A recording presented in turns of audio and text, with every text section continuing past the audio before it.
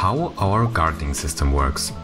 Hi, I'm Leon and today I'm going to talk about the inspiration of Golembert's gardening system.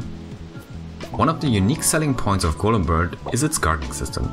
It is based on permaculture and is more complex than gardening systems from other gardening or farming games while still being accessible as they are.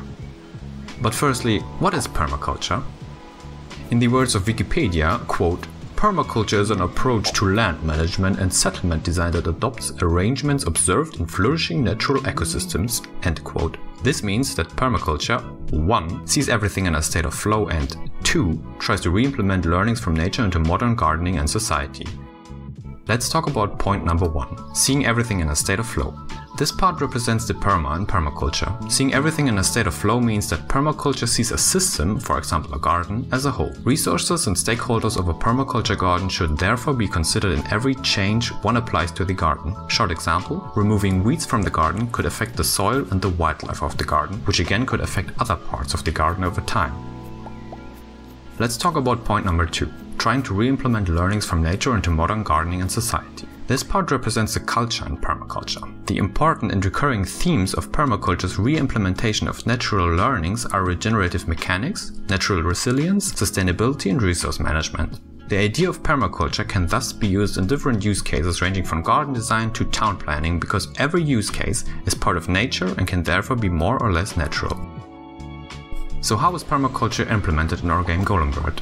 We try to implement the whole system thinking of permaculture in our game Golembert through multiple mechanics. These are 1. Progressive watering and fertilization, 2. Neighborhood, 3. Lifetime stats evaluation on crop yield, and 4. Water resources and compost. Point number 1. Progressive watering and fertilization.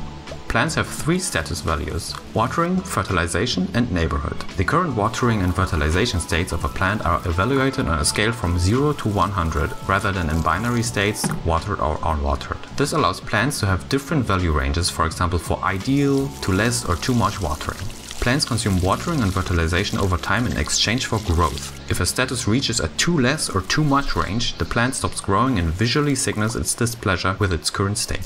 This progressive status system enables the player to learn about the needs, advantages and disadvantages of her different virtual plants and leads to a strategic view on garden planning. Plants with small ideal ranges need more attention than those with larger ideal ranges. Plants with the most water consumption should be placed near a source of water for shorter logistical distances and so on. Re-implementing those learnings is very permaculture-like. Point number 2. Neighborhood. Every plant feels differently about specific other plants in their proximity. For example, strawberries that need a lot of sun do not like big plants like pumpkins or watermelons as their neighbors because they block most of the sun's rays. They also do not like being next to cauliflower or potatoes because they all do need a lot of nutrients/fertilization and compete for them when next to each other.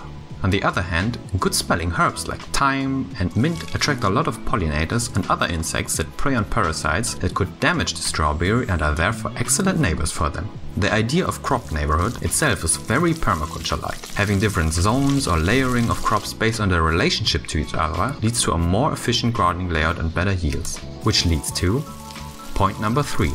Lifetime stats evaluation on crop yield. If a plant is fully grown, it considers its lifetime watering, fertilization and neighborhood states to evaluate its yield. A regular yield can be accomplished with any kind of lifetime stats. Bronze tier yields need at last a certain amount of their lifetime with ideal stats, while silver or gold tier yields even require the plant to have no too much or too less state in their lifetime and a positive lifetime neighborhood. Point number 4. Water resources and compost. Taking care of your plants in its essence is resource management. The main resources of our gardening system are water and soil/fertilizer. To generate those resources, the player has to take care of securing their supply on a long-term basis. Currently, our water supplies are only limited by how much water one watering can carry. Technically, the player can refill her watering can with no other limits. This is because the resupplying of a water source is really not in the hands of the player rather than the weather, so it didn't feel right to manage water resources. But the soil/fertilizer supply is fully player managed by a compost. For everyone out there who doesn't know what a compost is a pile of dead plants plants, organic materials and sometimes manure that slowly decompose into soil with the help of thousands of small animals living in it. That's exactly how the compost in Golembert works. The player puts organic waste like leftover crop yields, roots or leaves in it, and the compost turns it into soil/fertilizer over time. The compost promotes the idea of a permaculture garden being a circular economy where nothing ever leaves the garden but always gets transformed into something useful. But how much does that affect the actual gameplay of Golembert? We really wanted to integrate permaculture as smooth as possible. Therefore, the actual gameplay loop is not that much different from a gardening game you might like. But the game feel is very different. Having a more complex simulation of progressive plant states leads to a more dynamic gameplay.